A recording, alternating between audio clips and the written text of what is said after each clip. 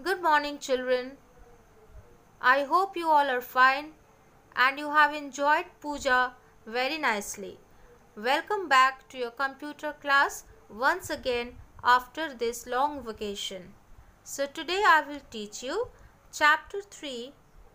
Name of the chapter is Input and Output Device. First, let us learn about input devices. Now, what are input devices?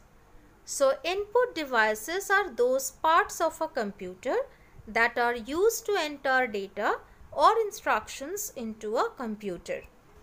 Now, let me show you some pictures. This is the picture of a mouse. This is an input device.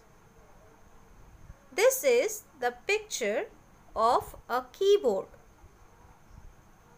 This is also an input device.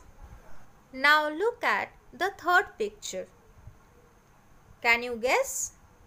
Yes, this is the picture of a microphone.